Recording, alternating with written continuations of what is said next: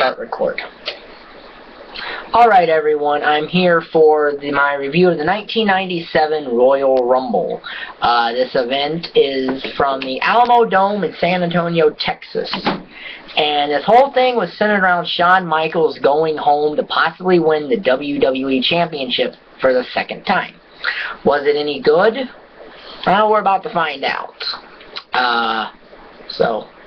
How I'm going to get the overall review for this show will be in the description box, but essentially each match will be out of possible 5 stars. There's 6 matches on this card, so there's 30 possible matches here. There's 30 possible stars here. So whatever that is out of 30 will be the grade, as it is for the other ones. But the opening match is Hearst-Helmsley defending the Intercontinental Championship against Goldust. This is a feud that started at the very end of 1996 and then went all the way to WrestleMania 13. A god-awful WrestleMania. But, this is a very good match. It's a 3.5 star match. Triple H gets the win with the pedigree and retains the IC title. This is also one of the few appearances of Curtis Hughes, who was Mr. Hughes back in 1993, that Triple H brought back as a butler. I don't know how Mr. Hughes would be a butler, but whatever. Should be noted during this match, I guess they were bored because they cut to the audience where Todd Pettengill is interviewing Colin Ray, the country music singer.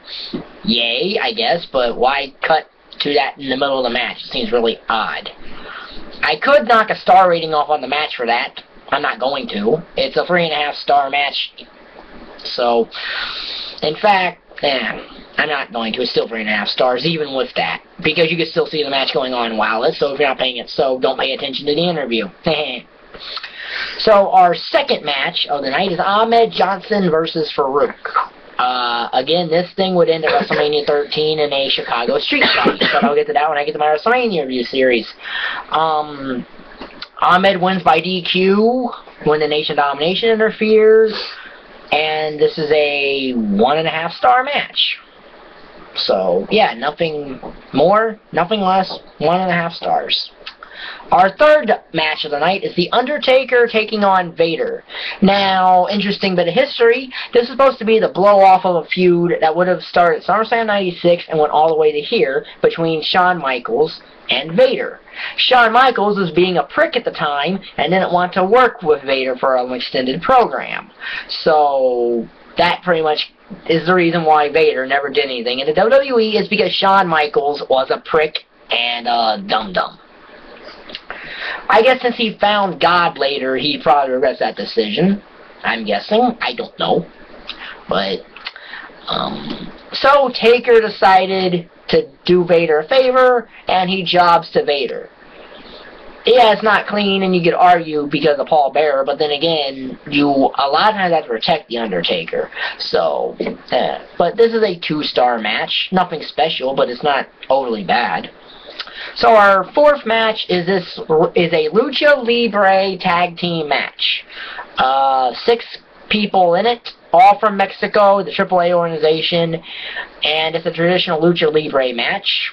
Flip, flip, flip, flip, flip, flip, flip, flip, flip, flip, flip, flip, finish. That's the normal Lucha Libre stuff. Watch some of AAA back then. 1-star match because if you watch Mexican wrestling, you've seen a lot of it before. So then we have the 1997 Royal Rumble match itself. First man in is Crush. Second man is Ahmed Johnson. The fake Razor Ramon shows up, which is Razor Ramon's only Royal Rumble. It's not even by the guy who was Razor Ramon originally. So, and Razor eliminated in about 15 seconds by Ahmed Johnson, who then eliminates himself to go after Farouk.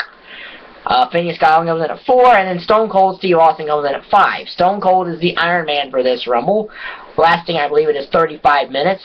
And in doing so in this Rumble, he tied a record for most eliminations that would not be broken until 4 years later in 2001. By eliminating 10 people, a record that he tied with Hogan in '89. So Austin's first victim of the Rumble was Phineas Godwin. His second victim of the Rumble was Bart Gunn, and then Jake Roberts. So, ring fills up, yada yada, you know, the traditional stuff you see in the Royal Rumble.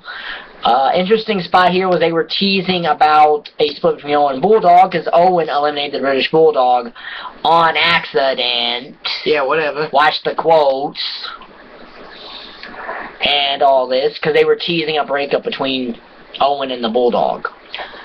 This was also Rikishi's, like, second time he's been called a Rumble Rookie, because he was a Sultan.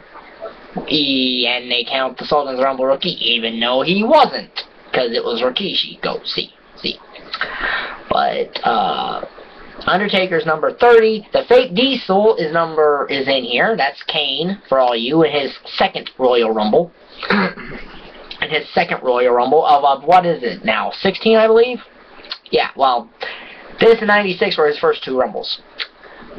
Anyway, the final 5 technically here are, because it's real hard to pinpoint who the actual final 4 are, so I'm going to do the final 5. The final 5 here are Stone Cold Steve Austin, Bret the Hitman Hart, the Fake Diesel, Undertaker, and Vader. And I should note, just because I want to, that Jerry Lawler was in this match for probably about 2.5 seconds. He came in, Bret Hart knocked him over the top rope, and he eliminated him. Anyway, Bret Hart, before the final 5, had thrown Austin over the top rope, his feet hit the floor, but the referees didn't see it because they were distracted with Mankind and Terry Funk having a fight. So Austin slides back in, eliminates Undertaker, Vader, Bret Hart eliminates Diesel, and then Austin eliminates Bret Hart to win the 1997 Royal Rumble. Then Bret throws a temper tantrum, because again, you're teasing his heel turn that he would do at WrestleMania. As a match, I'm giving this Rumble 2.5 stars. It's not a very good Royal Rumble because, again, there's a lot of no-names in it. The Mexican guys, nobody outside, most people, only people in Mexico would know them. Except for Mil Mascaras, but he eliminated himself because he didn't want to have anyone throw him over, so he crossbodied over the top himself. Ole, Mil Mascaras. So, then you had, like, Latin Lover, Flash Funk, and all these schmucks. It wasn't a star-studded Rumble.